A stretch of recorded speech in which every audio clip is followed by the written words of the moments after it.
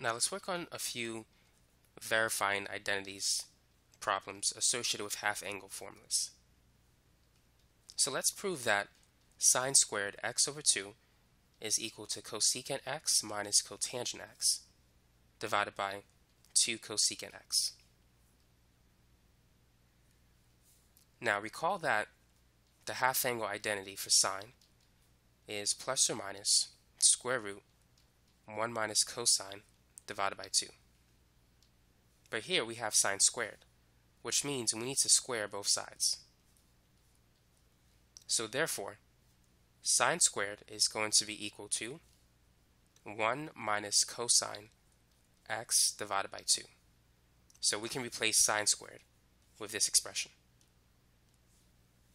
Once we square it, the radical is going to disappear.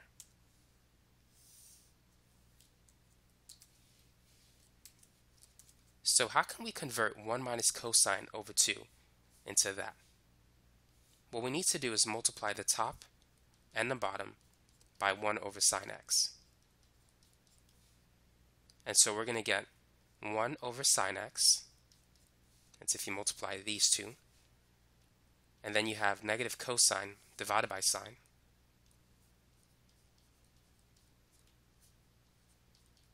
And on the bottom, 2 times 1 over sine x. 1 over sine is cosecant. Cosine over sine is cotangent.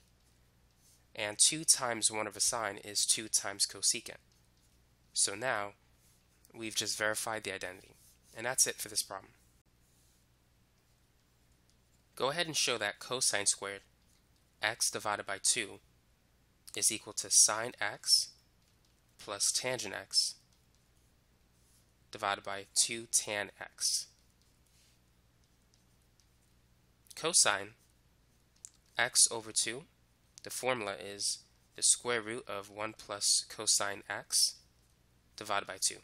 So just like we did before, we're going to square both sides to get rid of the radical on the right. On the left, we have cosine squared, which is what we have here. So we can replace our original expression with 1 plus cosine divided by 2.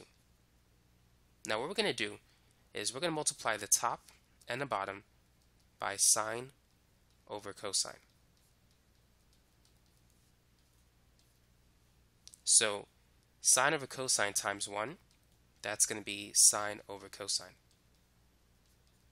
And here cosine will cancel, leaving us with sine. And on the bottom, we're just going to have 2 times sine over cosine. Now sine over cosine can be replaced with tangent. So we have tan x plus sine x divided by 2 tangent x. So now we have just verified the identity.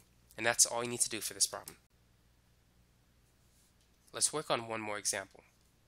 Prove that tangent x divided by 2 is indeed equal to tangent x divided by secant x plus 1. Now tangent theta over 2 has many different forms. The form that I'm going to use is this one, sine theta divided by 1 plus cosine theta. And the reason why I'm using this form is if you look at the answer, you only have one term on top, which that's what this form has. And on the bottom, you have 2 terms, which is exactly what this term has. So this is the best formula to use to get it to look like this. So let's replace tangent x over 2 with this, but just without theta, using x instead. So tangent x over 2 is sine x divided by 1 plus cosine x. Now in order to turn a sine into a tangent, you need to multiply it by 1 over cosine. So whatever you do to the top, you must also do to the bottom. So sine times 1 over cosine is sine divided by cosine. Now on the bottom, we need to distribute 1 over cosine to 1 plus cosine. So 1 times 1 over cosine, well that's going to be the same thing, 1 over cosine. And cosine times 1 over cosine, they will cancel, leaving behind 1. Sine divided by cosine is tangent, and 1 over cosine is secant. And we're not going to change this one, we're just going to rewrite it. So now we have verified the identity.